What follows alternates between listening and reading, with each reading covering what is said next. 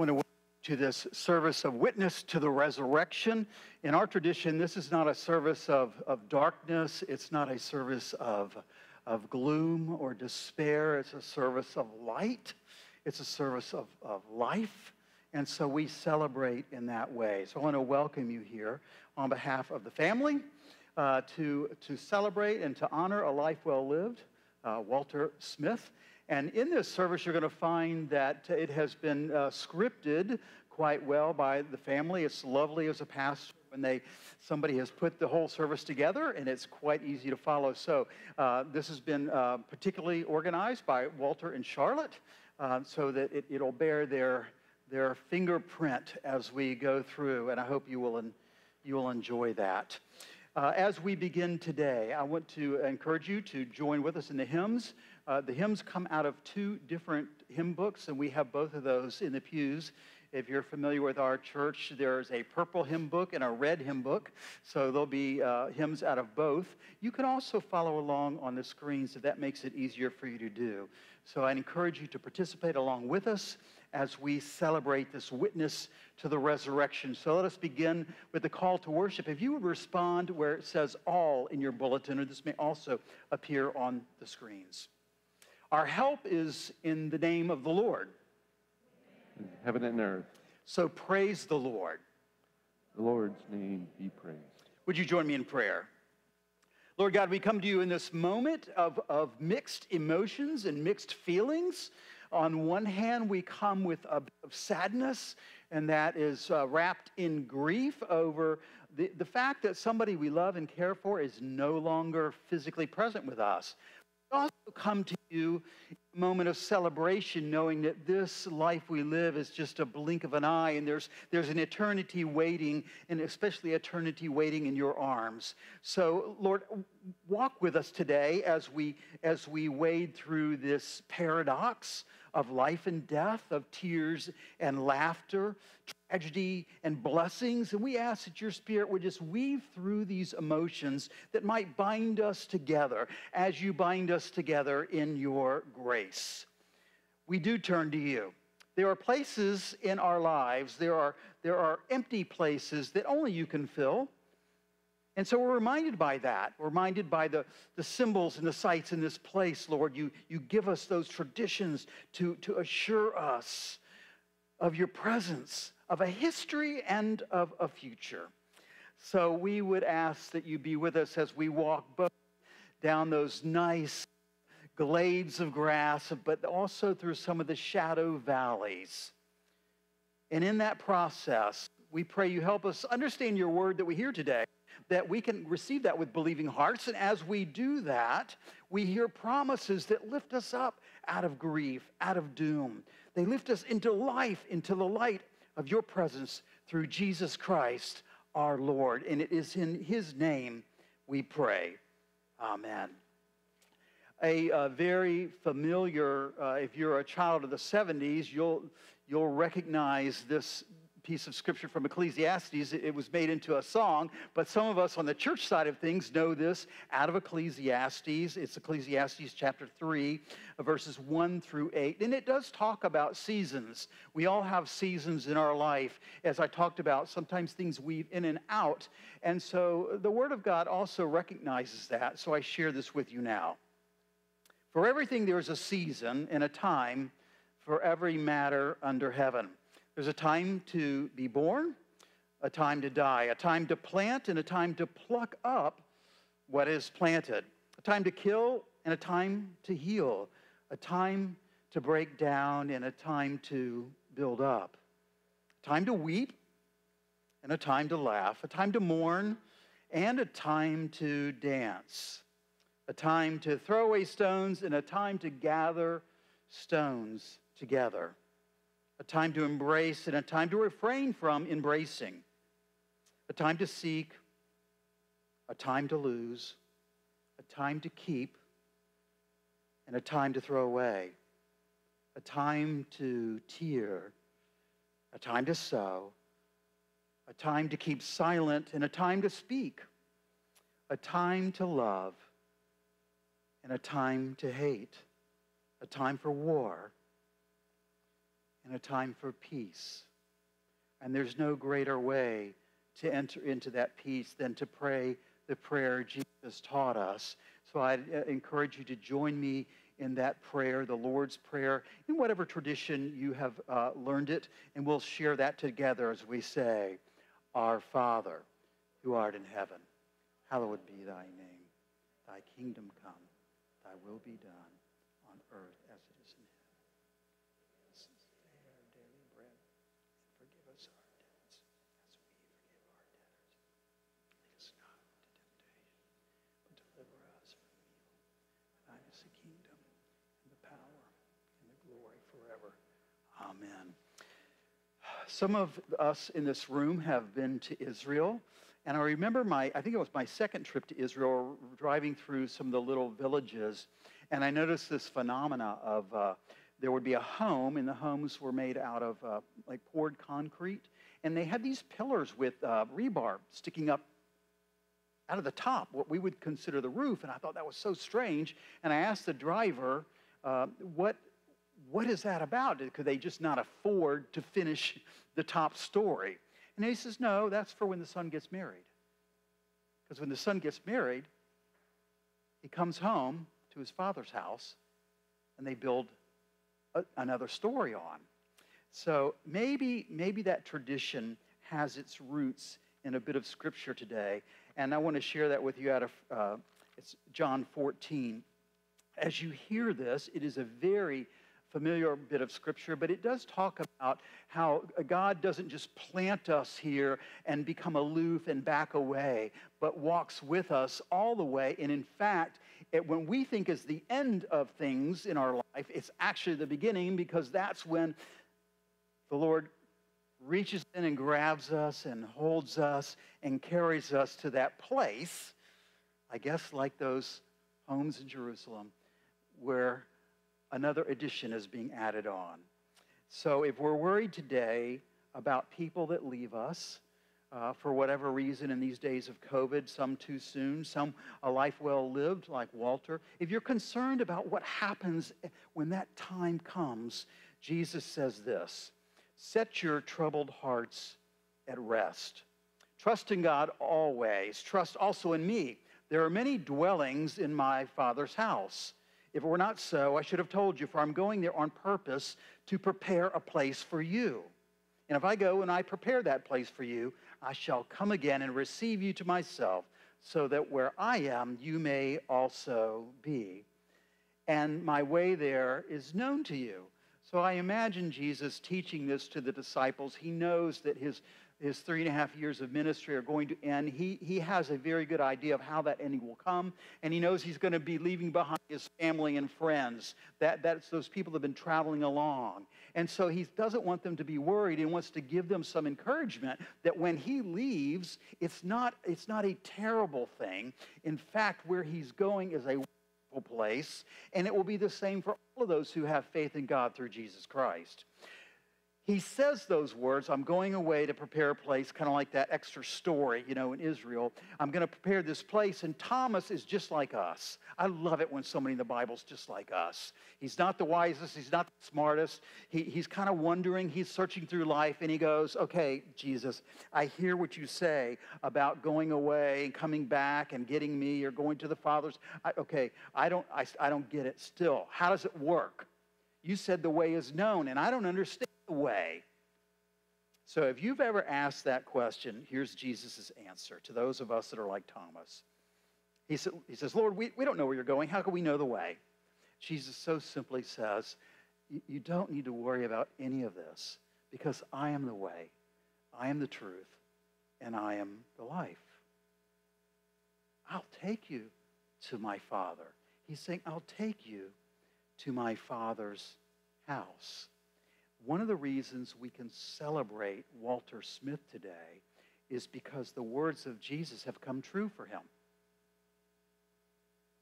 He's been taken to his Father's house that had been waiting for him all along. I'm going to ask if you would stand if you're able as we sing. It is titled, O Lord my God. you know this better as How Great Thou Art. It's found in the purple hymnal 625. If you prefer just to sing out and off the screen, we encourage you to do that too.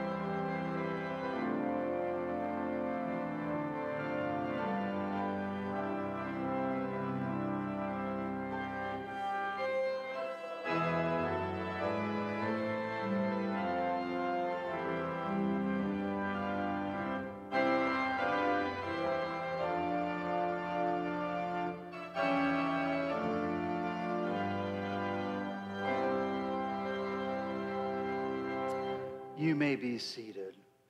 If you notice the lyrics in the hymn, How Great Thou Art, it talks about nature and beauty and seeing the wonderful things in creation. And that's something that both Walter and Charlotte loved to do. If you know about the RV travels to North Carolina and seeing the wonders there. And I learned also that Walter attended a camp there, I guess, when he was younger, maybe, and always was drawing him back. I'm getting a nod, so I must have gotten that part right. So it's by no coincidence that one of the Psalms that's been chosen to be read today has to do with nature, but it has to do with nature in a very interesting way in that when we look out and we look out at the wonders, we get beautiful sunsets here in Florida. Or if you're coming from the mountains and you see the wonderful views, if you're from the top of a mountain looking down, and we often find ourselves kind of in awe over that and wondering about creation. So it's interesting that the psalmist writes about the wonders of creation, how beautiful they are, but then in comparison to God, it's a bit of a different story. So listen to these words out of Psalm 121. I look up to the mountains. Does my strength come from mountains? No, my strength comes from God, who made heaven and who made earth, and by the way, who also made the mountains. He won't let you stumble. Your guardian God won't fall asleep, not on your life. Israel's guardian will never doze, will never sleep. God is your guardian, right by your side to protect you, sheltering you from sunstroke, sheltering you from moonstroke. God guards you from every evil. He guards your very life. He guards you when you leave, and he guards you when you return. He guards you now, and he guards you always. Which means in life, we have a companion walking with us all the way, encouraging us to fight. And if anybody knows about Walter and Charlotte, and you know about the bell ringing, the Salvation Army, you know that that was one of the things that they both participated in and were quite supportive of. So today we are going to sing a hymn that does talk about being a Christian soldier in the sense of good fight for Christ, which means caring. It means taking care of folks that need help. It means ringing a bell sometimes. So you can remain seated as we sing Onward Christian Soldiers. It's in the red hymnal, number 617. You can also follow along on the screens if you wish.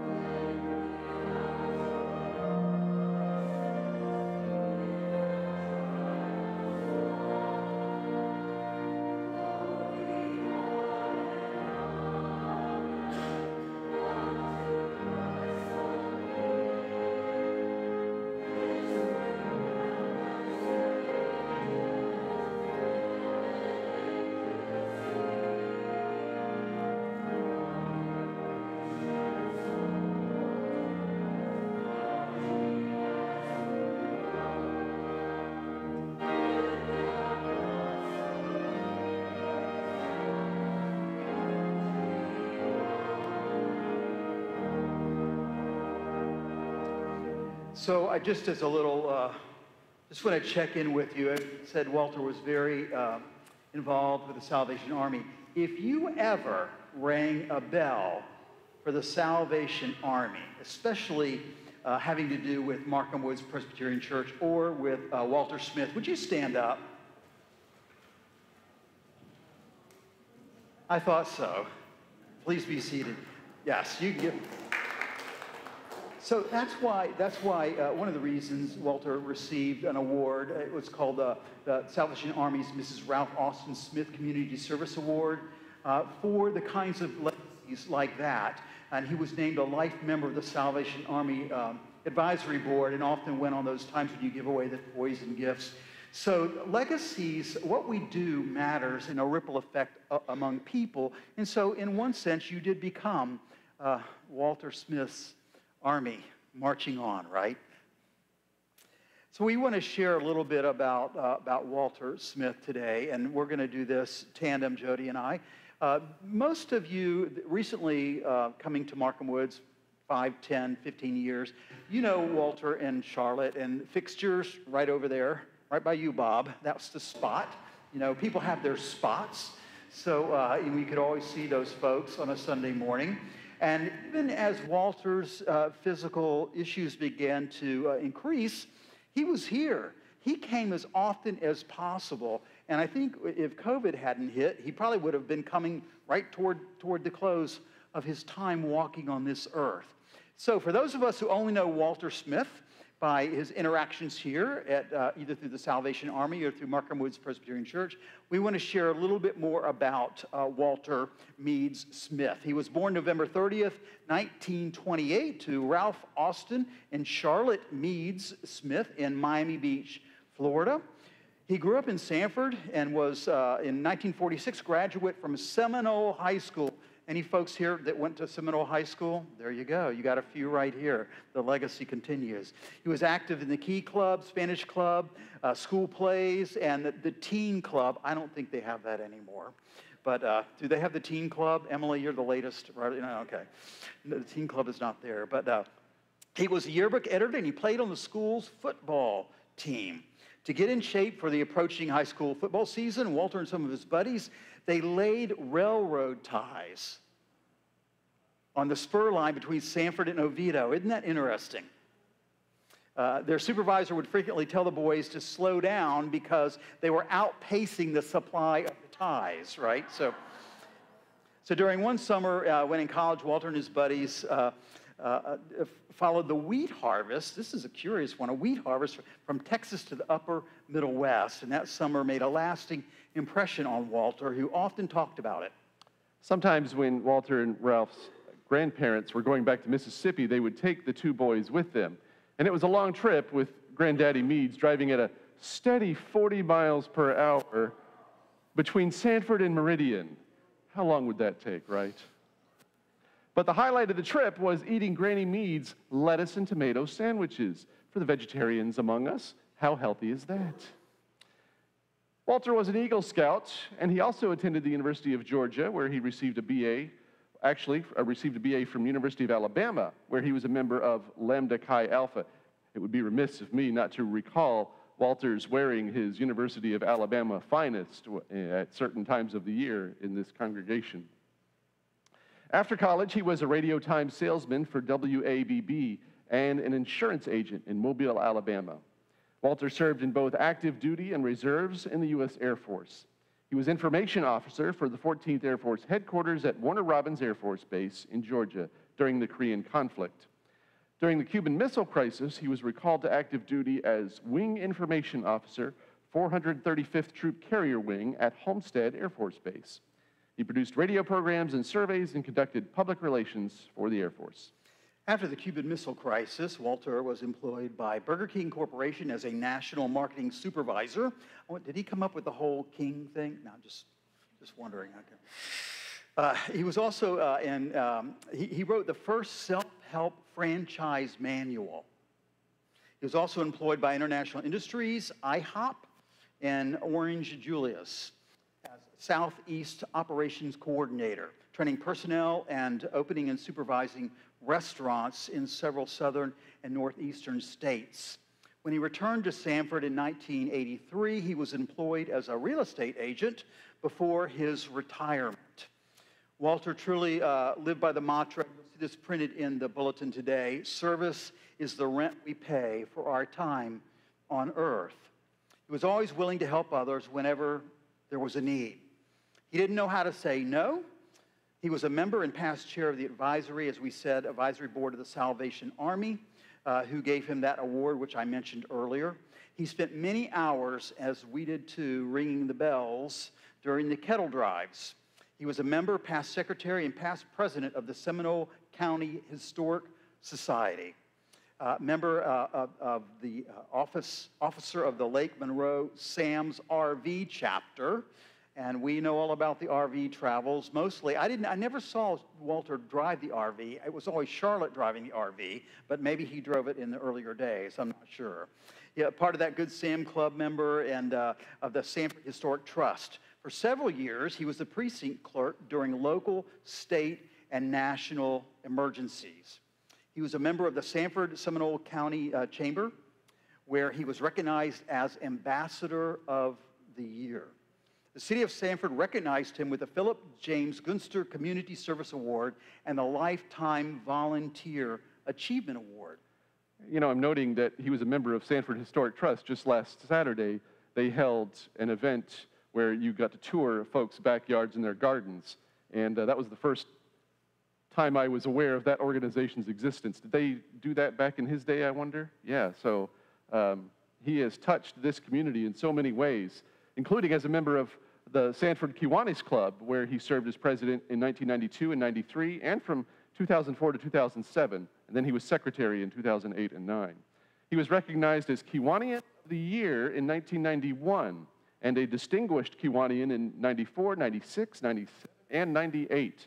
He received the Distinguished President Award several times. He served as lieutenant governor in 95 and 96, in 2001 and 02. He was a George Hickson Fellow. Walter and Charlotte like to travel, as we know. They visited all 50 states and 6 provinces of Canada, usually in the motorhome. Walter was a devoted husband and was always supportive of the various activities Charlotte was involved in and offices that she held. Walter was an active member of Markham Woods Presbyterian Church, was both an ordained elder and deacon of the Presbyterian Church USA. So I don't need to tell you that this year of COVID has been hard.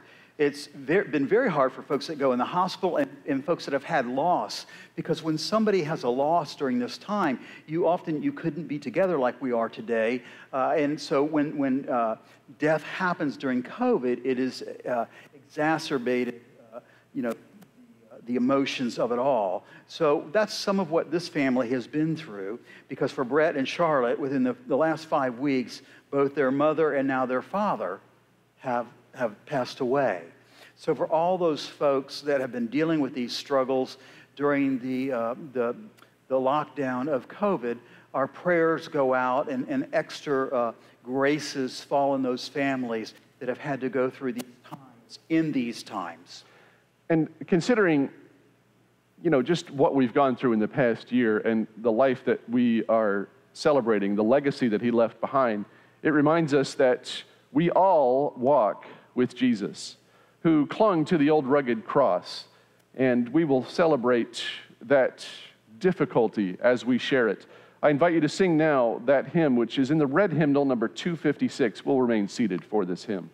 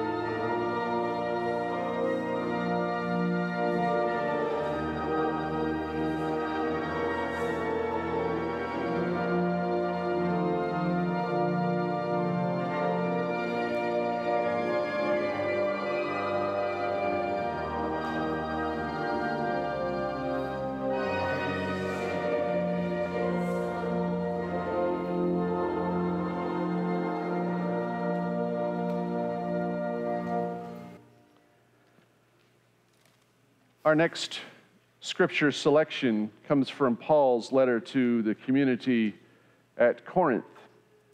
This is from 1 Corinthians chapter 13. I know we're often accustomed to hearing this passage in the context of weddings. So it's interesting to read this in a different context, that one of another type of wedding, a wedding of one of the saints of God to Christ through his church. Let us dwell on the words of love that Paul shared with the community at Corinth as we hear this chapter. Verses 1 through 13. If I speak in the tongues of mortals and of angels, but do not have love, I am a noisy gong or a clanging cymbal. And if I have prophetic powers and understand all mysteries and all knowledge, and if I have all faith so as to remove mountains, but do not have love, I am nothing. If I give away all my possessions, and if I hand over my body so that I may boast, but do not have love, I gain nothing. Love is patient. Love is kind. Love is not envious or boastful or arrogant or rude. It does not insist on its own way. It is not irritable or resentful. It does not rejoice in wrongdoing, but rejoices in the truth. It bears all things, believes all things, hopes all things, endures all things. Love never ends. But as for prophecies, they will come to an end. As for tongues, they will cease. As for knowledge, it will come to an end. For we know only in part, and we prophesy only in part. But when the complete comes, the partial will come to an end. When I was a child, I spoke like a child. I thought like a child. I reasoned like a child. When I became an adult, I put an end to childish ways. For now we see in a mirror dimly, but then we will see face to face. Now I know only in part, then I will know fully, even as I have been fully known. And now faith, hope, and love abide, these three, and the greatest of these is love. Friends, this is the word of the Lord, and in our worship services we say, thanks be to God. I invite you to stand as you are able as we sing together for all the saints.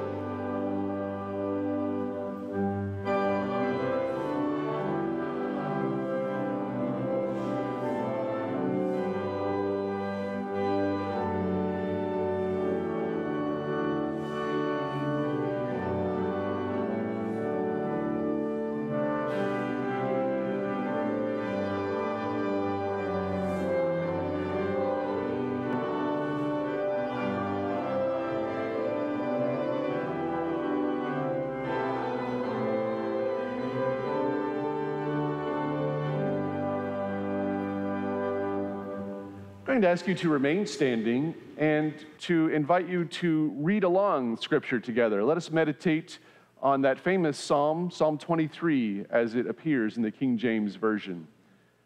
The Lord is my shepherd, I shall not want. He maketh me to lie down in green pastures. He leadeth me beside the still waters. He restoreth my soul. He leadeth me in the paths of righteousness for his name's sake. Yea, though I walk through the valley of the shadow of death, I will fear no evil, for thou art with me.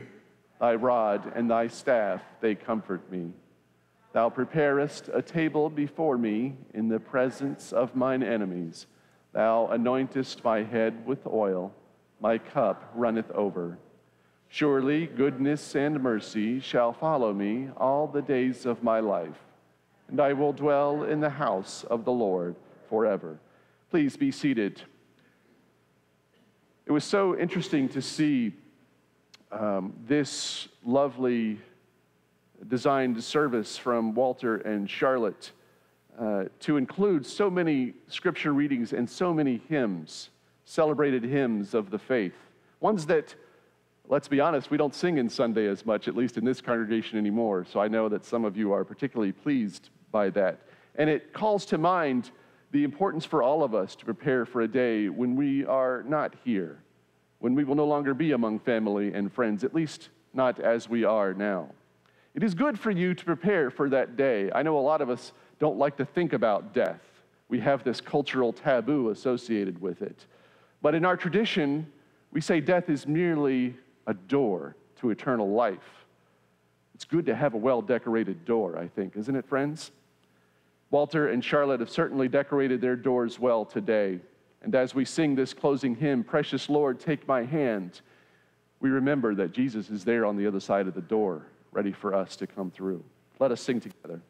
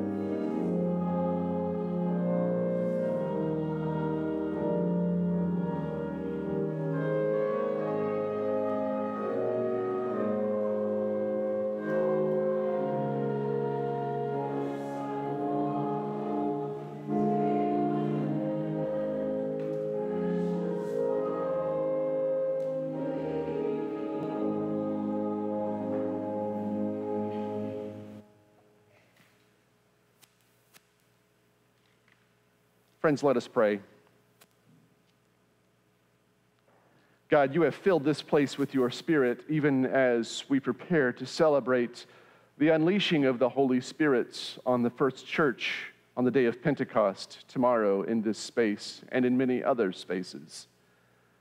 That Spirit is wild and will often lead us into places that may make us uncomfortable, including into places we'd rather not think about, places like transitions from life to death. That Spirit has carried Walter through the door. That Spirit will carry us through the door as well. We call on your Holy Spirit to help us prepare to die a good death, to celebrate well, to prepare for families and friends, so that in their grief they may not have to make such difficult decisions. It is good to be prepared, as we Presbyterians pride ourselves on doing things decently and in order.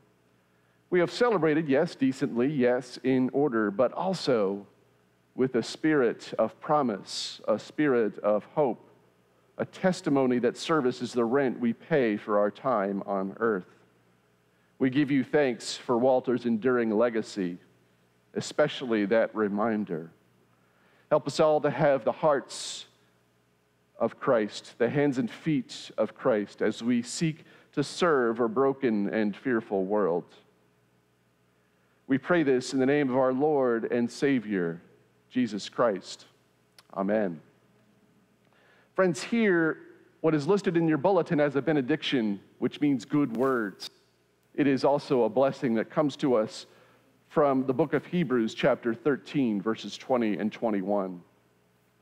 The God of peace, who brought back from the dead our Lord Jesus, make you complete in everything good, so that you may do God's will, working among us that which is pleasing in God's sight, through Jesus Christ, to whom be glory forever and ever. Alleluia. Amen.